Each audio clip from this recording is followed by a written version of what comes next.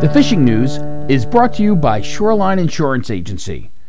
Win the incredible Steigercraft, Evinrude, Lowrance Grand Prize Boat Package and more in the Fisherman's 2018 Dream Boat Fishing Challenge. Get the details at thefisherman.com.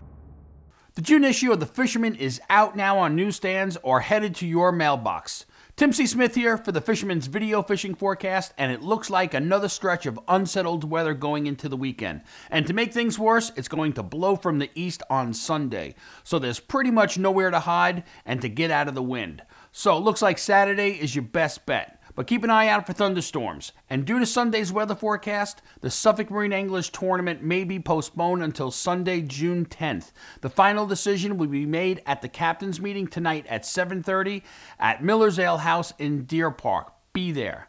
Even if you don't fish the tournament, this is a great captain's meeting with an amazing amount of great prizes and a Chinese auction. For more information, go to SuffolkMarineAnglers.com. Lots of choices if you're headed out east this weekend. Montauk rips have come alive with bass and blues. There's a solid run of fluke underway too, including lots of quality fish. The Lazy Bones had fish to nearly 12 pounds. Peconics Bay has blues, bass, porgies, and sea bass keeping rods bent. Don't forget, sea bass season is closed until last year's regs take effect, which is June 27th, or until the new regulations are announced. Some really nice fluke are coming off green lawns. Check out this 11.45 pound doormat weighed in at WeGo Bait and Tackle last weekend. On the North Fork, Eric Simmons and his wife Michelle fished out of Montauk on Saturday and bailed a load of fluke and stripers to 20 pounds on bucktails. They reported nonstop action for nearly 4 hours. On the South Shore, fluking remains pretty solid with the best action still being found inside the bays.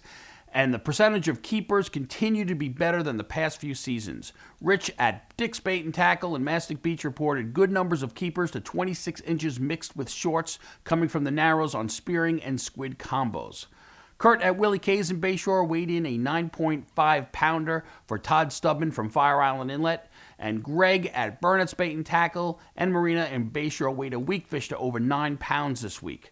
The East-West Channel off of Copeg has some nice fluke as well. Here is Rene LaRocco with a 20-incher caught on a live killie. Let's check in now with Captain Al Lorenzetti and hear what he has to report from the South Shore. Hey Tim, things are picking up pretty good around Fire Island. A lot of big bluefish still around, which is great action. I mean, I had fish up to like 15 pounds, so that's a lot of fun. Some bigger bass starting to show up, a bunch of keepers, a couple of fish in the 30s, but most of the bass action is to the west in the ocean, and decent weakfish bite, West Channel, Ocean Beach, Point of Woods. Fluke fishing is holding up well inside the western bays with fish to 7 pounds and a good percentage of keepers as well. According to Bill Witchie at Combs Bait and Tackle in Amityville, positive reports came from the 3rd Wantor Bridge to the Jones Beach Piers. He's reminded us it's not too early to sign up for the Duke of Fluke tournament taking place on June 24th. Sign-ups begin this Friday at 3 p.m. and they will remain open until 8 p.m. that night. Jerry at Bernie's Bait and Tackle in Sheepshead Bay reported some good fluke scores from inside the Jamaica Bay, including a limit of flatties from 4 to 6 pounds from one of his shop customers. Mark Keller at Bay Park Fishing Station in Oceanside has been weighing in lots of stripers from 25 to 40 pounds, taken on Mojos and bunker spoons west of Jones and Deb's Inlet. Blues from 3 to 12 pounds still being found in good numbers deep in the bays. The Western Sound is seeing more big stripers dropping down from the Hudson River with fish being taken on bunker chunks and trolled Mojo rigs. Jack's Bait and Tackle in City Island weighed fish to 42 pounds trolled near the Throgs Neck Bridge over the weekend. Blaze at Duffy's Bait and Tackle in Glenwood Landing has been weighing in quite a few bass into the 30-pound class, with most falling to bunker chunks.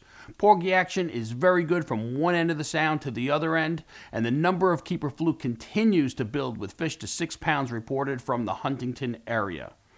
A couple of 8-plus pounders were decked on the James Joseph, where white bucktails have been doing a nice job on the fish. Now let's check in with Hawaiian Dan from his kayak. Thanks, Tim. As you can see, I'm out in the water as always. Today, scouting around on my pedal drive, checking out the local spots. As you can see from the previous clips, nothing but sea robins, sea robins, sea robins. Can't say I haven't been able to bend a rod though, with some porgy, fluke, and schoolie striped bass in the middle. I do see a lot of bait fish in the harbor. Looks like shad jumping around. Water's still pretty cool. I'm waiting to get 55 and above sustaining. I think that's when the bite's gonna turn on. I'm sticking to my guns, saying June's really what's gonna kick off.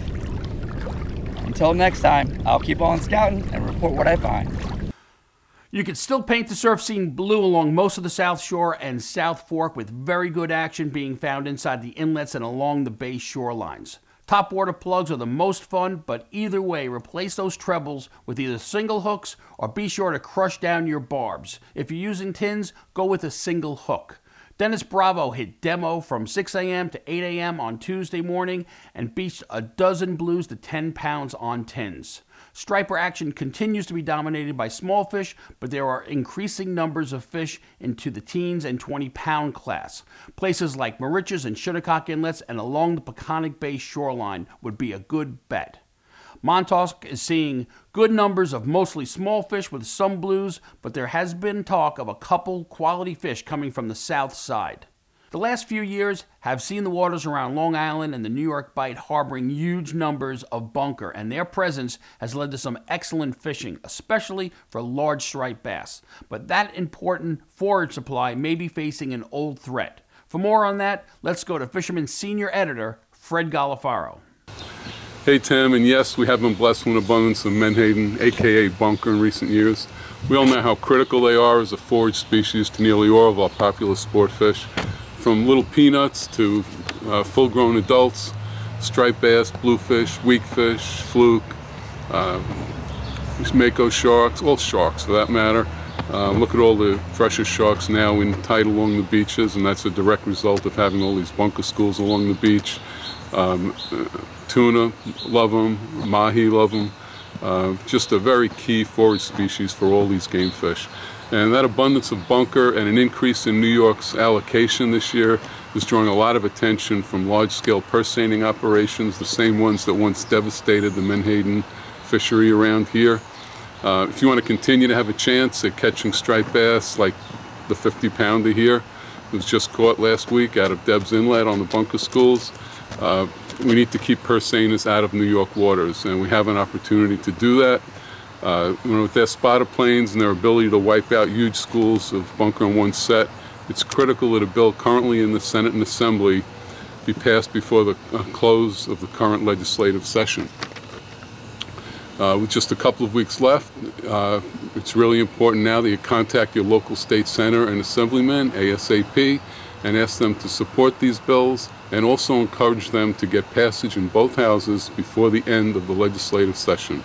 So hop on it, get to it, don't let time go by, and let's see if we can avoid having these purse seiners back in our home waters. Thanks to Red Volt Productions for that amazing drone footage, and check out the link below for the full video. To find your representative and his or her contact information, go to the link below. Remember, like our video, subscribe to our YouTube page, and be a subscriber to the Fisherman magazine to be part of the Dreamboat contest. Until next week, this is Tim C. Smith for thefisherman.com. Win the incredible Steigercraft, Evinrude, Loran's Grand Prize Boat Package, and more in the Fisherman's 2018 Dreamboat Fishing Challenge. Get the details at thefisherman.com.